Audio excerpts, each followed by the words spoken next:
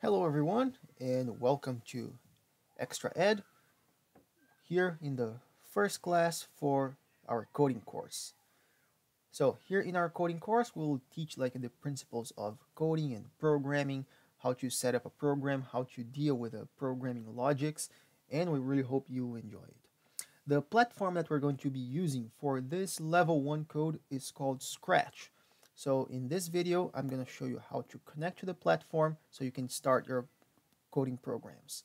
So if you open Google in any browser that you want, it could be Microsoft Edge or Google Chrome or Firefox. It'll work on any browser. And you need to be connected to the internet, so make sure you are. So go to Google and you can just type Scratch, and the first page that you see is the one that you need. This is the Scratch tool.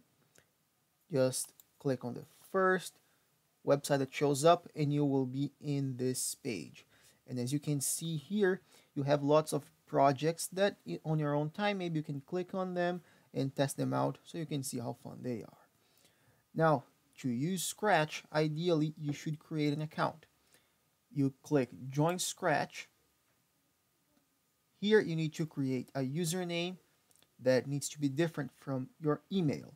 So let me just create a test username called test user extra ed and place a password. So mine will be ABCDEFG123. Don't forget that your password should be a difficult password that only you know. So ABCDEFG123. Scratch will ask you for the country where you live. So we're all in Canada. Year that and month that you were born. I'm gonna place anything over here. If you want, you can place your gender over here. And finally, put your email address. And after that, you create your account. So if I place, for example, extra ed email at extraed.ca. Place your own email address, and then you will have Scratch created. Okay, so now that you have your account created, you will be on this page. If you are on a different page, maybe you can click here, Scratch, and this is where you will be transported. This is the initial page of Scratch. Now, for us to actually set up what we need, you just need to go to Create.